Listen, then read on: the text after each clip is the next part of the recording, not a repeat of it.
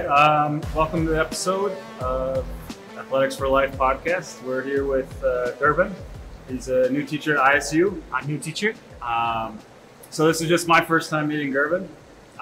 So why don't you share a little bit about yourself, your history with sports and athletics, and kind of how you ended up here at ISU.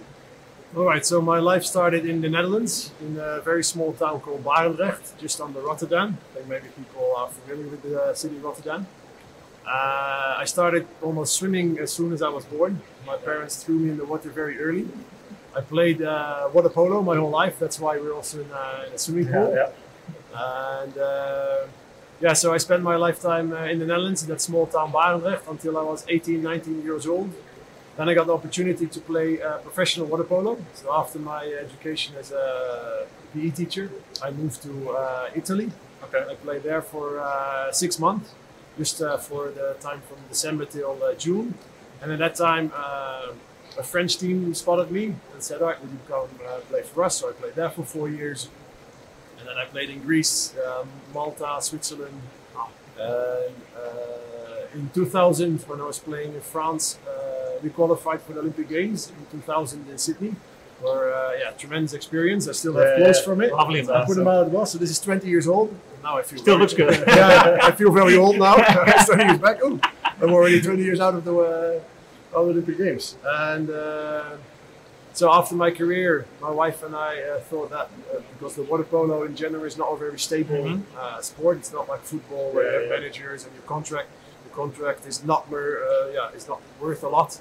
So when I was around 30, I said we want to start a family, but we needed to have some more security. So then we moved together. We moved to Thailand, and then our first girl was born there. And to get even more stability, we went to Qatar, where healthcare is really good. The package of the school. So we're both teachers. My wife and I are both teachers. And then my international teaching career, let's say, started really off in Qatar. We stayed there for 5 years. In Qatar, we moved to Egypt, Sudan, and now here in Mongolia. And I'm happy to be here. And I'm happy that you're here too. Ben. So you just played water polo your whole life. Did you play other sports when you were younger? What we always did, we were outside almost every single minute as soon as we came home. And the rule was when the lights go out, that's the time you come in. I remember those times, yeah. So we made up games because we were living in a small community. It's not like a compound, but it's sort of with a lot of houses together, playground in the middle. People who got upset because balls were flying in their garden, and we trashed their gardens and go back and forth.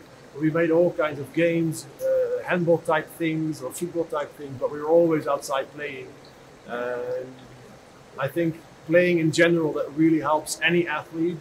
And I think that athletes should not focus very early in a very early stage on one type of sports. So even if they choose, let's say, basketball, they need to have, during basketball practice, they need to do a lot of other sports, especially when they're younger. And don't specialize way too early. I think that a lot of athletes are specializing way too early. You think that helped you in your water polo career, those that play outside and the other kind of sports? Yeah, absolutely. Yeah. Also, my education as a physical education teacher, we go through a lot of sports. So, like for example, we did wrestling, we did judo, boxing, karate, gymnastics, strengthening your core and things like that. But for me, if I look back, that playing outside to understand the speed of the ball, understand very holistic, right? Even just learning how to fall.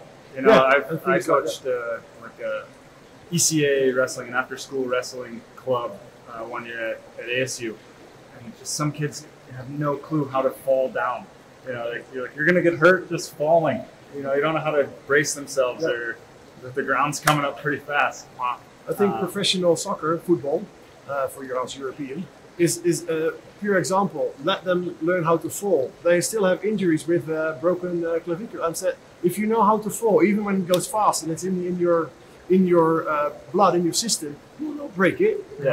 You will fall and you roll over. Very important. I've never met someone who went to the Olympics. How was that whole experience for you as a person?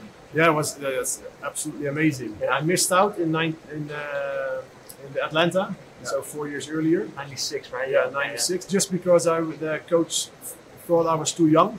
Okay. and he chose one more experienced player.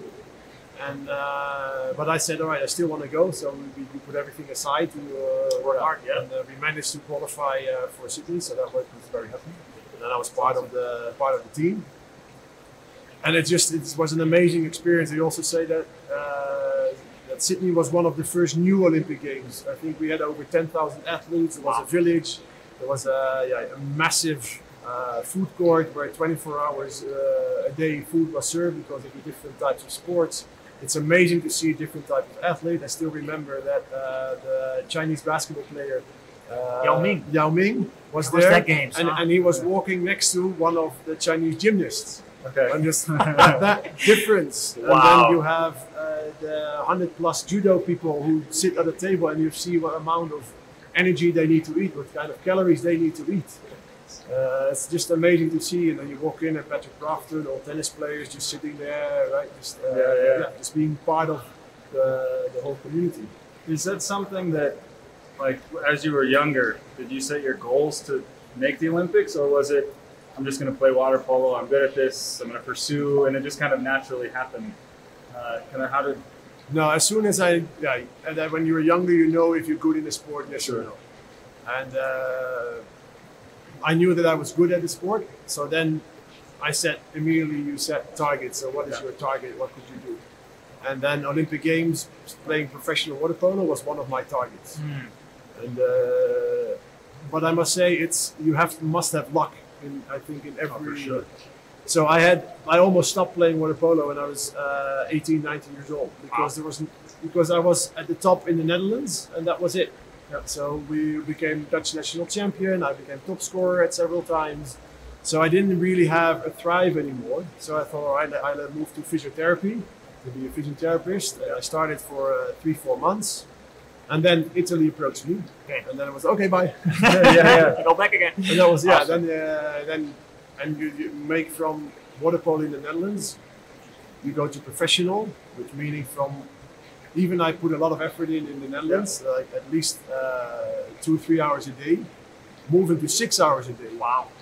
So my level jumped up from a semi-pro to professional. Yeah, that's you see that's what you need. And the biggest thing is that you don't have to worry about anything else. The only thing you do is play water polo. Eat, sleep, and train, right? Yeah, and that's what you do, and you do something you love. So it seems like a burden to people, to some, but for me it was the best thing that could happen to me. Yeah. It sounds a lot like, in the States, going to university for sport. I went for wrestling, and that's kind of the central focus of your life. Yeah. We still had classes, but at times those were second fiddle to wrestling. But you're just there to wrestle.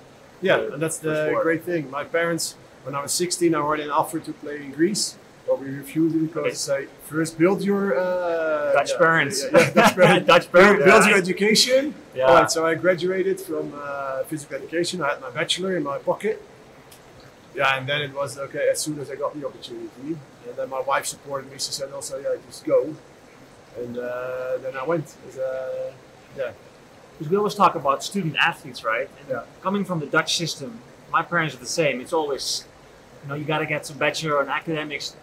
Do you look back at that? Were you happy with the parents that they pushed you also in that direction? Because in the States it might be different a lot, right? Depends. On some really high level athletes, they might just go for sport. Ben was a high level athlete. Go for sport, right? But there are parents that are the same way. Just your education's important. Get that. Sports might not work out. You need something to fall back on. At the time, did you agree with your parents? Did you fight them on it? Like, this is my future? You don't fight with Dutch parents, but no? Okay. It's not like a real fight because you understand yourself. Yeah. If I was a football player, it would have been different. Yeah. If I would play soccer or football, then it would have been different. Why? Because you can make millions, right? If you're in that league, then it's worth the gamble. But with water polo, it's not worth the gamble because where do you end up? It would have been great if there would be a combination of, I can do my education and I can be a professional athlete. In some sports now in the Netherlands that is developing or it's there, but in water polo it's not.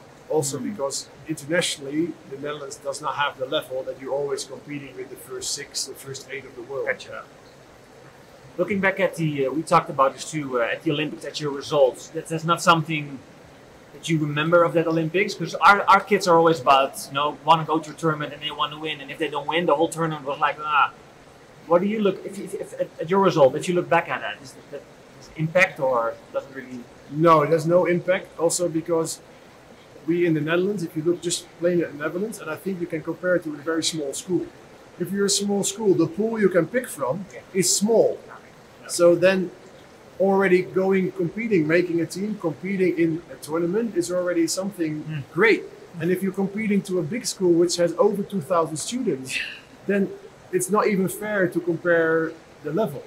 And if you compare the Netherlands, all right, some people, the top 4, the top 8 in the world, water polo players, make their money out of playing water polo. That's all they have. They don't have, most of them don't have an educational background. The only thing is they play water polo. And when they stop playing, they will become a coach. And so it's for me, it was more the experience and being with the team, being in the Olympic Games. And that was in general, that was the best experience. And we knew that we will not compete for the first place. You knew that going into the tournament? You knew that because in water polo, it's not like football. Football, everybody can beat everybody. If you have your best day, you can beat. But if there's a lot of scoring going on, a stronger country almost always takes the luck out of it. Yeah, takes the luck out of it. Wow. So it's you don't see really big surprises. The level of the teams together, there must be close. Okay. There's almost never like suddenly that the Netherlands beats Hungary or it beats Serbia. That's not going to happen. That's what I appreciate about wrestling. You know, not to keep turning it back to wrestling, but yeah, even if you're getting your butt kicked, you always have a chance to maybe just catch the other guy and pin him. Yeah. You know, and so like, there's always that luck factor that maybe I'll get lucky, maybe I'll get lucky. Usually the better guy wins. Yeah. But in water polo, it's not that. It's so slim that luck. Sure. It's actually nice. Yeah. Right.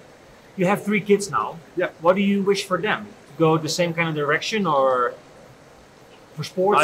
Of course, if you look in my heart, I want them to compete in something. Yeah. But I don't want to push them into a direction. I want that they have fun. Right? They need to have fun, and now, especially now they're still young. And also now in the CCA, I just try. What do you want to do? Right? Just do that. All right, you want to do handball? Shit, go handball. Oh, you want to do basketball? Just do handball. Oh, you want to do ballet? Just do ballet. So we're not pushing, and I think they don't have the thrive yet. My son is very competitive, so that might boil up. So good, my youngest one, I think she will be very competitive, but she's not. She's 6 years old, so it's not there yet. But it might develop. My oldest one, everything is fine, right? Okay. If she plays, it's fine. But it's still, she's a decent swimmer, and I still, only 10 years old. Maybe that will grow. Yeah, So, she might find a passion for it or love for swimming. And if that's the case, we support her any way. And that's how I see it. And hopefully, like I said, don't specialize too early. Let them do a lot of things, experience a lot of things, because even in an individual sport like swimming, you will learn to be as a part of a team. If you talk to the people in the 2000 Olympic Games, we got, I think Inge de Bruin won the first gold medal in the swimming, and that boosted the whole Olympic team. Right? So she could do it. Everybody can do it. Like Peter van der Hoogh was one of the most successful ones. We had the cyclists. So it's all Leontien van Moorsel. Everybody's like, you get boosts, and they got a gold medal. So and that's being part of a team, and also that. Did you feel that as the whole Dutch? Yes. There was like one big team as a different sport. Yeah. Wow. Especially the more goal is winning, and we're not a big squad, so you are always around each other. Right? You're based in the similar quadrant as all the others play, so you walk around, you see each other. Wow. It does remind me of like a small school. You know, it is small school. All the athletes are together. You're your own just squad. You know, even like your basketball players or football players, they're just they're a group of friends. But even if we go down to China, you go as Mongolia, right? I find that our kids, when I was at ASU, would be much closer when we're in the same division when we go to China. Right? When we play in UBAC, we're enemies. And then we go to China, it's like, oh, hey, ISU, other Mongolian guys. That's good. I think that's very important that you have a good atmosphere, and that will boost the overall sense and feeling of what you have. So you are happy for them, right? Absolutely. And then as a country, cause sometimes you see that when kids are not happy for their own teammates. So these kids, they win an MVP, and then some of their teammates are not happy because they won it. But you were happy for those people winning gold medals, but you didn't win it, right? That's very interesting. Yeah, you feel you're part of that making history, right? And you're part of that whole big bubble of making history. So now that Jeff mentioned a little bit a father, but now that you're a teacher, what kind of lessons do you bring from your time playing professionally, playing at a high level? Now you're working with athletes that, some of the kids in my class, they don't have hardly an athletic bone in their body. How do you pare down now to working with lower level athletes? I think what I'm trying now is to have them create or try to develop some kind of passion they have for sports in general, and let them enjoy playing sports. And it could be on any level you have. Sure. And there is such a huge gap between school and the professional level. You cannot compare the two. You cannot approach the students the same way because they don't have the same commitment. They don't have the same goals. Mm-hmm. And if you have a few students who then you will try to monitor that and develop that into something. But then they will, in the end, they have to leave a small school. They need to go to clubs outside the school and see what their level is. We always talk about sports as a tool, right, to learn life skills. What are some of the most important lessons you learned from your professional back and use it now in everyday life? One is, I always say, you never give up, and be you develop some kind of confidence. You have to, when you go out there, when you're going to start playing, you have to have confidence that you can do it, and that's so confident. I think also that you have to realize that practice is so important, and also the way you go into practice. And I think that's where students don't even realize that. I always say when I'm training, right, if you can't do in a game if you don't practice it. You have to practice as it is a game. Yeah. And if that's as a coach, as a teacher, you want to develop that they try to do their best, and you talk to them more. And what you can't do, you can't just say, right, you're out of the team because you did not show up for 3 times. Those you just have to be very flexible. But in that flexibility, you still try to create some kind of commitment from the students that they are prepared to do that extra week, prepared to bring their stuff every time. So it's more like you're trying to facilitate a space where they can thrive in their level, in their way of thinking of how the sport should run. Okay. No, I found that too, even just coming from the States and teaching there, and then coming here and coaching. Coaching there where sports is a huge part of the school culture, and kids are in it. They go to summer camps. Some of them are one sport athletes, so they just train that sport year round. And then we come here where it's a little bit more relaxed approach. It's a couple days a week we have training, and there's a much broader range of athletes. In our U19 teams, even some kids are very serious, very good athletes, focused. Some kids are they just want something to do after school and have some fun. Their friends are doing it, so why not? I'll try it. And being a smaller school, we've got to kind of meet them where they're at. I try to bring the very people who are very fanatic and really into it. They need to realize I'm not in the NBA. I have my teammates are maybe not at the same level, but that's their experience. They need to develop that skill to deal with they literally had that conversation yesterday with an athlete. He doesn't have the same skills you have, but this is what he brings to the table. So your skill, you have to do even more your best. So if you want the volleyball, right? You have a tournament coming up. So if you want him to spike, your setup must be perfect. Yeah. And if you don't do it perfect, you can only be angry at yourself that you have to improve that, and not on the person who maybe does not have that skill set. So that the only thing you can do is try to make others better by playing your utmost and making sure that everything you do is as good as you can for the person next to you. When you were a professional and now you're not anymore, was it hard to transition from doing everything to become the best in water polo and to be professional to now? Do you miss that? No, what I miss is the emotions, the explosions of celebration after winning something. So that I don't miss really. I don't miss the practices. Right, I don't miss losing. I don't miss that at all. But the thing that you win a very important game. You score a penalty. People are happy. That's yeah. So right. That's that emotion. That it's very difficult. Or I don't think it is. For me, I don't have that in any other thing. I'm still looking on what gives me the most satisfaction. But that's something I miss. But the rest, it's. But I also was so fanatic. I said I stopped completely. Okay, I didn't say, you couldn't go down. Let's trim it down because I've seen that. And the only thing I would have been very moody and more aggressive in my play because I could have done that a year ago. But that was when you train 6 hours a day, and now you can't do that anymore. So you get frustrated with yourself, and you get frustrated with your teammate. So I said, okay, I'm going to stop completely. Wow. I'm not doing anything. That's not easy. That's not easy.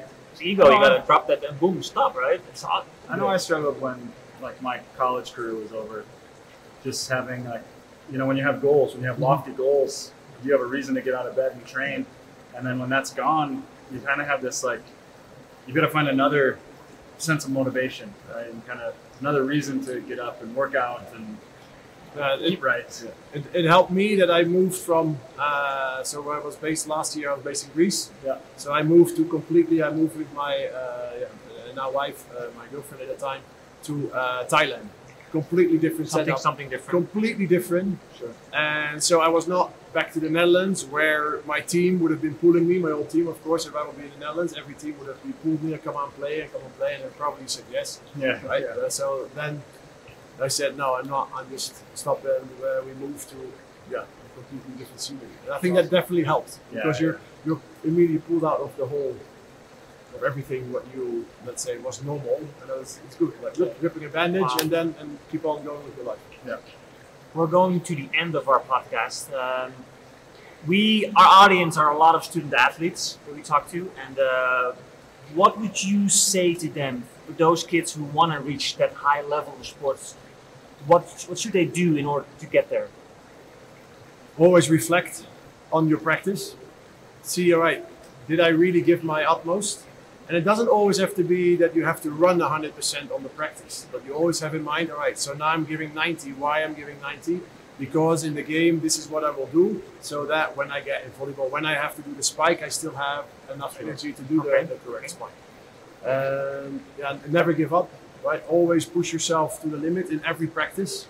And that could be different, physically or emotionally, you have to push yourself. Yeah. And then when you're doing that, listen to your body, what your body can handle at certain moments, and make sure that you're still at school. Make sure that you don't have the stress of schoolwork. Make sure you finish. And I'm not saying that you have to be an A+ or a top student in academics, but make sure you do your things. But so that it doesn't is a burden on you when you go to practice. Finish your things, arrange everything accordingly. I say if you're average on academics, you're fine because you get that extra boost from the sport. They give you the self-confidence for the rest of your life. And parents maybe will say, "Oh, what is you saying?" But it's true. If your son or your daughter wants to push yourself in sports, then academics is still important, but it doesn't have to be the A+ students all the time. No. And there's a combination, but make sure that you take away the stress of the exam by having yourself organized so that you can give yourself every practice. That's great. That's it echoes same things that I preach to the teams that I coach. Just eliminate those distractions. Yeah. If you're constantly getting nagged about your homework, it's just another thing that's going to be on the back of your mind, and you're not focused on playing basketball or playing football. So because you use the same skills, right, to get both done. So it's important. Definitely. Okay. Well, thanks for coming on. It's good to officially Thank you, meet Kevin. Yeah, it's fun. The Coaches for Coaches. You gave a session that I was able to sit down on. So if anyone's watching on YouTube, check out some of the other videos. Yes. Gerben gave a session. just on skills in primary. Yeah, physical literacy. Yeah. I think that's the basic of primary kids, building skill set to become even a better athlete in any sports. Wow. Yeah, we were very lucky to have you on the show, Gerben, and thank you so much. Yeah, appreciate All right. your time. Yeah. Thanks. See you all tomorrow. See you tomorrow. Sounds good. Thank you. It's a wrap. Dankjewel, Max. Yeah, it's good. Good?